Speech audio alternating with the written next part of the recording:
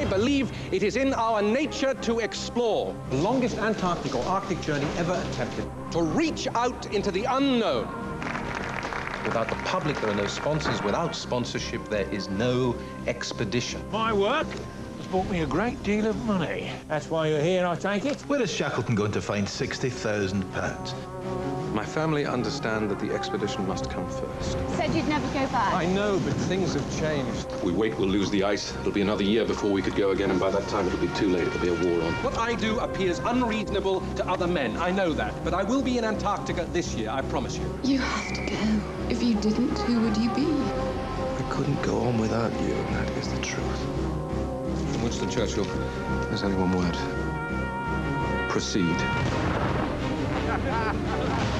And look right into the camera. That's where the rest of the world is, right here. You feel fear when you embark on an adventure such as this? Yes, Your Majesty.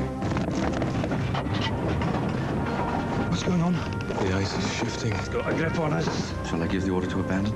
If we don't have news very soon, it means that they're in trouble, doesn't it? I'm afraid it does.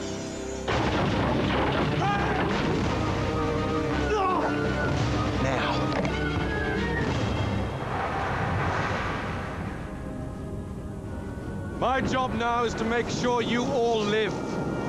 There's a war on, darling. Antarctic explorers in the snow aren't exactly the government's priority. You don't know where we are or where we're going. You want to know if he's alive? If he's breathing somewhere?